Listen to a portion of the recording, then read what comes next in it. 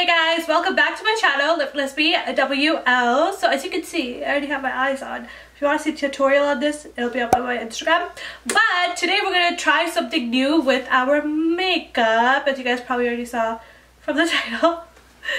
My intro's always so awkward. I watch Jackie Ina on YouTube all the time. I love her. Her videos are so funny, so helpful, and all that good stuff. And she always puts powder on her face before she puts foundation, and like says that it makes it look more smoother and more long lasting in terms of like not getting oily and all that stuff. So we're gonna put that to the test today and see if it works. I hope it works because that would be amazing. So I am gonna do it. I'll do like a little bit of a wear test as well and then update you guys later on in the day. So saying that, let's get straight into it. Okay guys, so to start off, I am gonna prime my face with the Fenty Beauty primer. So this is the only primer that works for me, you guys know that. So I'm just gonna go ahead and apply it onto the skin. So the powder I will be using is the Mercier translucent powder in the deep shade. Deep, right?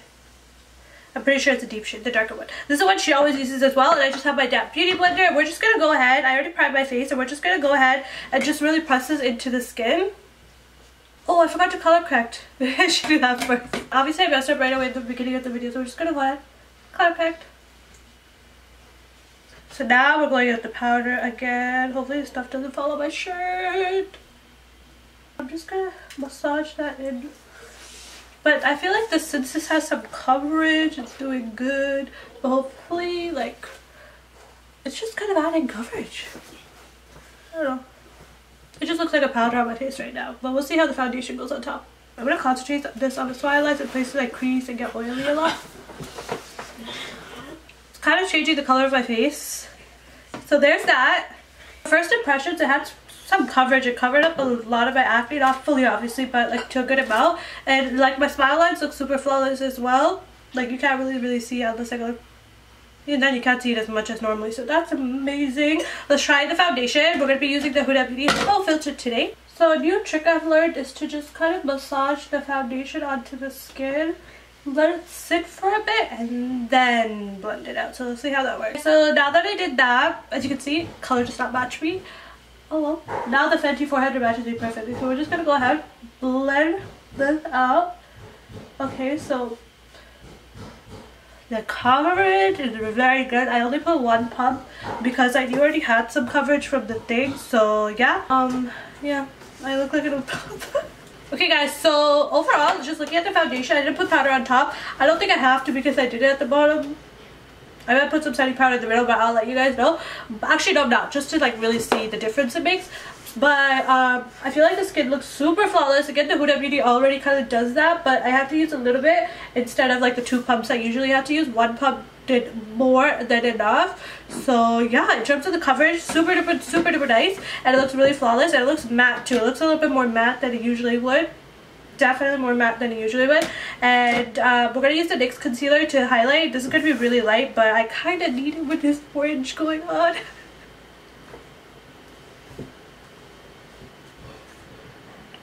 So just let it sit for a little bit. Now we're gonna blend it out. I'm going back with the same powder. Like I would normally use the bend knife right now just because I want it to stay bright, but I don't want to like mix up the powder, so we're gonna go ahead with this.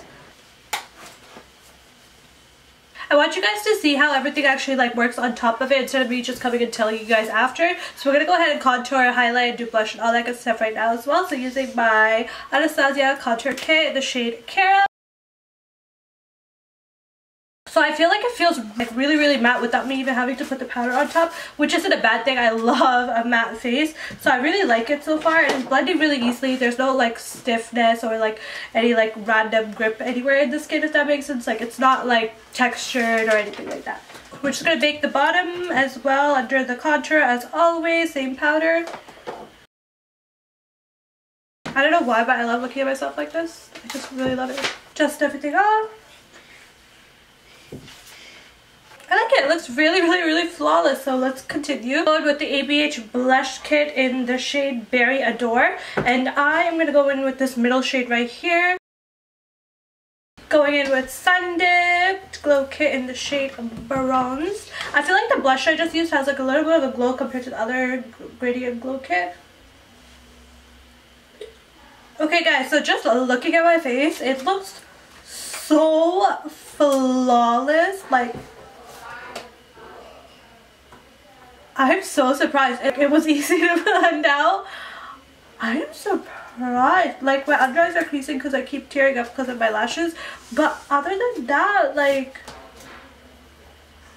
my skin, can you guys, I don't know if you guys can tell, but it looks so smooth. Like, and it looks all even, and like, it looks really, really good. Okay guys, so I am back. I just went ahead and finished up my bottom lash line and put on my lipstick. I am wearing NYX from Colourpop. My skin looks super duper duper duper flawless, more than I feel like it ever has when I wore a foundation ever. Like, I'm talking about my Becca full cover. I'm talking about the Huda. Like, you know how flawless it makes your skin look. I'm talking about Fenty. And another thing is, it doesn't feel like I'm wearing a lot of makeup. Like, I am, but like, it doesn't feel heavy. Like, you know how really lightweight Fenty feels on your skin? It kind of feels like that. It feels like nothing is on the skin, which is really weird because you have like an extra step in there. It hasn't gotten oily at all as well. I was taking pictures for Instagram and, you know, like my ending video from my Instagram videos and stuff. Usually, like, by this time I'll get a little bit oily up here, but even with my ring light on, it's really not that noticeable. It's not oily up there at all. So far it's holding up really, really well.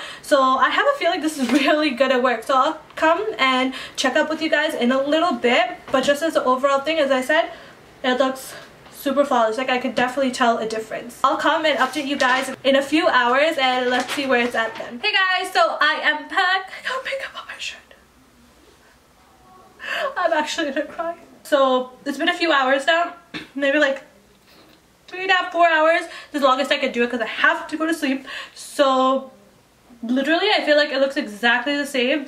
The quality of the video might look a little bit darker. I don't know what happened with my camera, but it looks a little dark. So I'm sorry about that. But everything looks exactly the same. There's no extra oiliness.